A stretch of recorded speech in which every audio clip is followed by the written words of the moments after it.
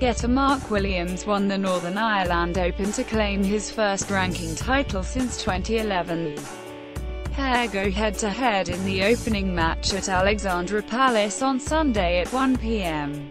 Selby and Williams met in the first round this time last year, with Selby edging a 6-5 victory courtesy of an 89 break in the deciding frame.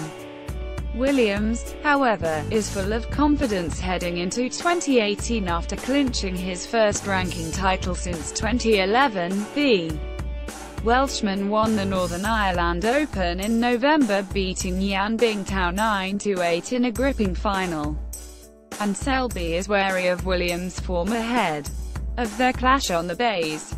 Getter Mark Selby is bidding for his fourth Masters title. When is the Masters Snooker live stream draw schedule? Odds and full info. Mark was one of the players I wanted to avoid in the draw because he has been playing well, Selby said. We had a great match in the first round last year and I'm sure it will be the same this time. Alexandra Palace is one of the best venues on the circuit and all the players strive to play in the big tournaments in front of big crowds. Selby is on the hunt for his fourth Masters title after winning this event in 2008, 2010 and 2013.